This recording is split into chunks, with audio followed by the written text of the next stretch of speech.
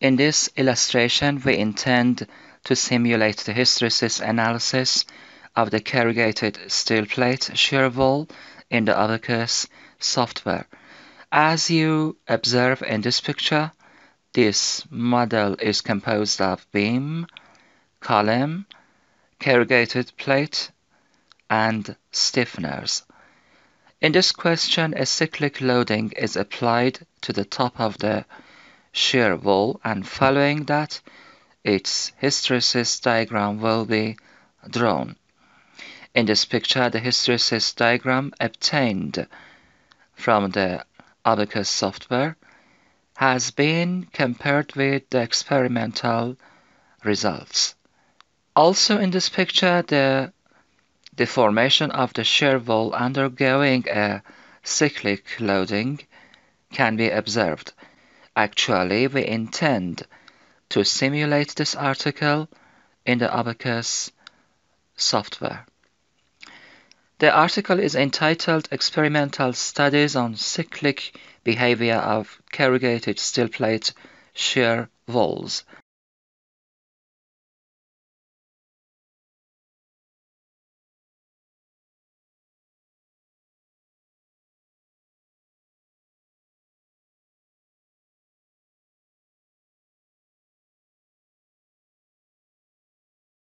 In this picture, you can observe the hysteresis diagram drawn in the article.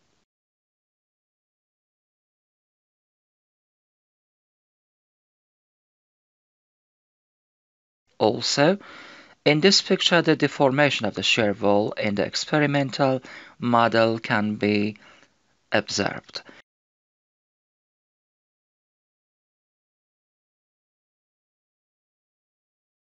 In the next step, I will enter geometric shape of the corrugated plate into the assembly module and rotate that 90 degrees about Z-axis in this manner. Then I will transfer that to a proper place.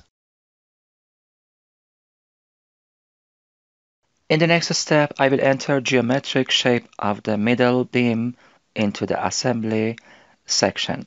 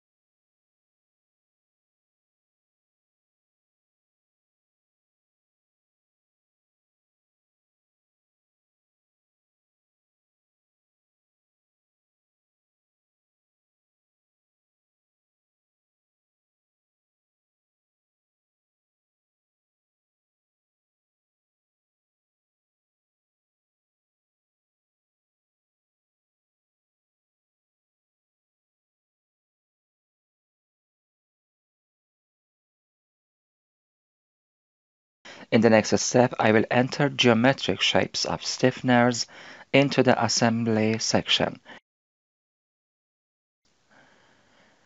In this table, the properties of different parts have been defined. First, I intend to define the properties of plate.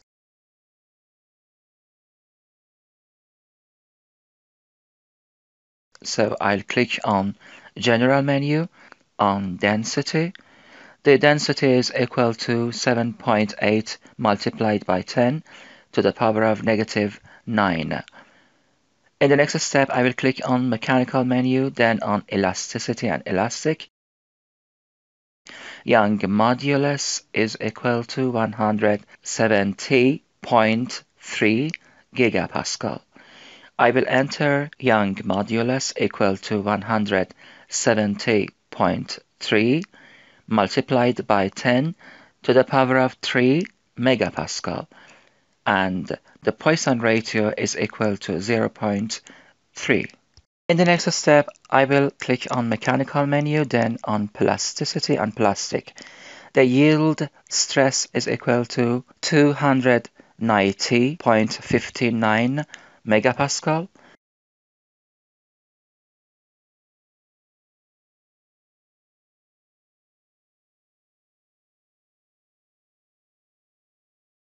And close the boundary condition of U1 for them.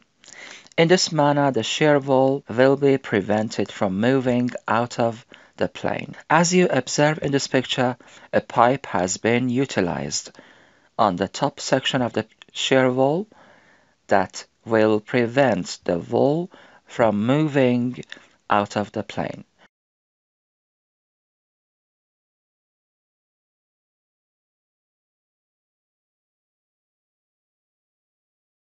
Click on Seed Part. Enter approximate global size equal to 25 millimeters and OK.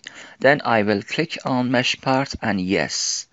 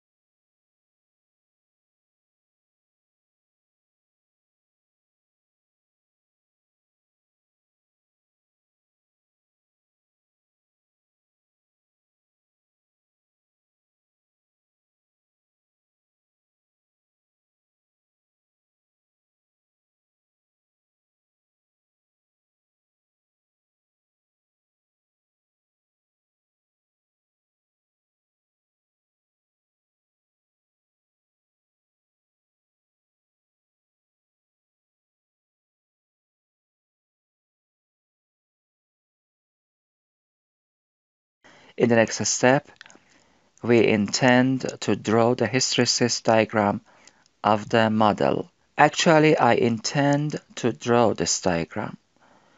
To do so, I'll click on Create XY Data, select ODB History Output, and Continue. Here I'll select all reaction forces.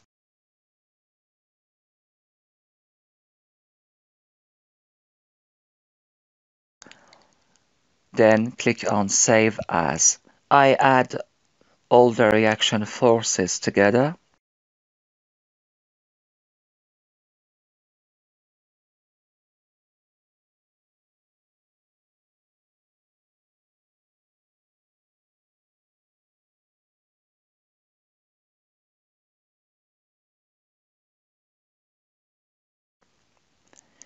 create XY data, then select Operate on XY data and continue. I will select displacement, multiply that by 100, then divide that by 2750 millimeters. Actually, the figure 2750 millimeters is the distance between the place of loading and bottom of the model.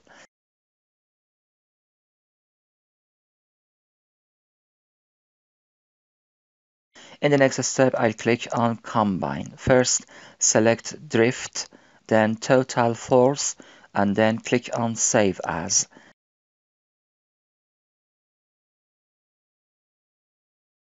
Here, you observe the hysteresis diagram having been drawn in the Abaqus software.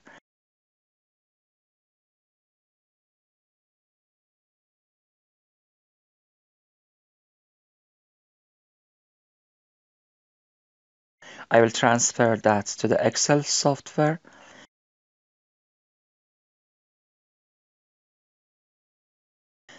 The first column is drift.